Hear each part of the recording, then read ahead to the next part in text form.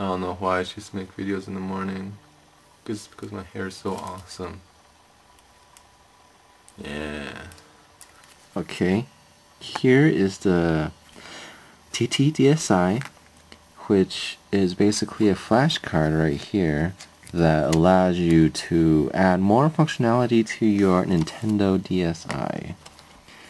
It will also work for the DS Lite and I think the original DS also, but basically it says it can play MP3 files, it can play videos, movies, I don't know who would want to watch movies on their DS, and ebooks. But basically it's just a flash card that has a little slot right here that allows you to input a micro SD transflash card that people usually use for their cell phones. Here I have SanDisk 4GB micro SDHC card, and apparently it can hold. This card is compatible with 4 terabyte SDHC transflash cards, and I don't think those exist yet. But 4GB is good enough. I got it for about $9 on eBay, so that's the place to go to get memory cards. But basically, when you first get this, you need a micro SDHC card, and then you need to go to their website, which is DSTTi.com, which I'll post a link for everything I say here. But you go to their website, you download a kernel. I don't really know what that means. Basically, it's just a bunch of files that you have to place into your memory card first. That way this will recognize your card. But after you place the kernel in, then you can put in all of your .nds ROMs that you have that are legally obtained, of course. I'll show you where to download them. That's from your computer, and you download it on here, place it in the card, and then you can play it on your DSi. So I already have a couple ROMs here. I'll put the card in here. Of course, put in your DSi. Yeah, I got a nice plastic case for my DSi. Turn it on.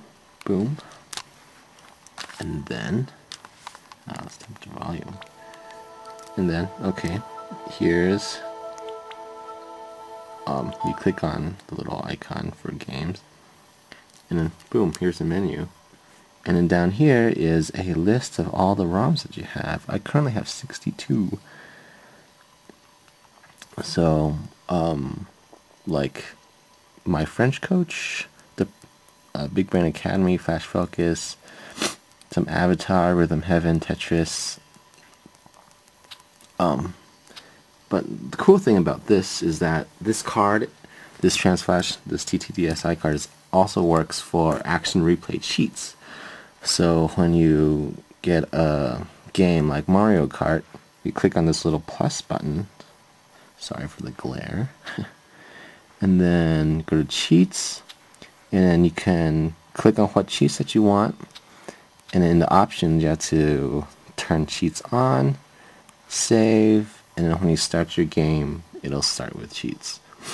But the current kernel that you download for the DSi doesn't have the most updated action replay cheats, but you can go to a site that I'll also post that has the most up-to-date cheats, and then you just put that into your card, and then you'd have cheats for almost all of the games that you have here.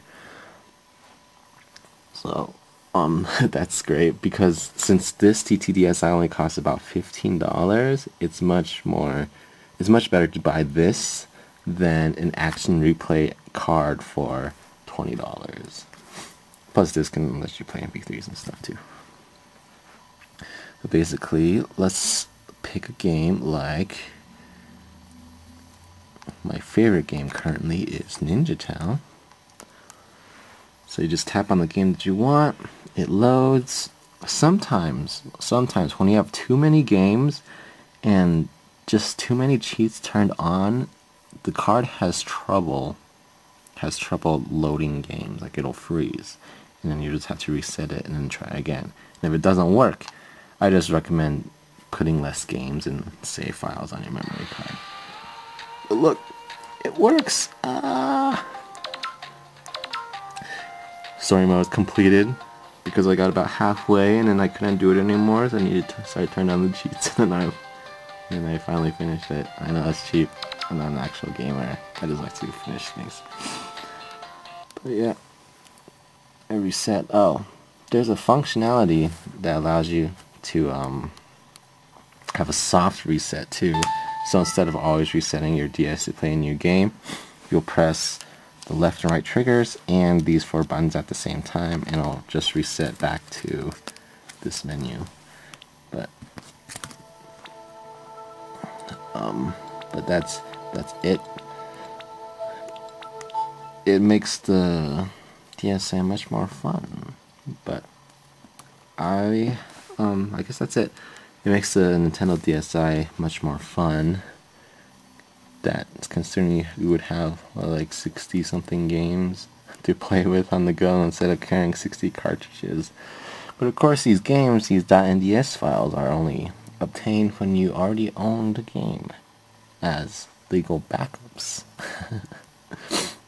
And of course I will show you where to download those games if you have them. But yep, that's it. It's fun.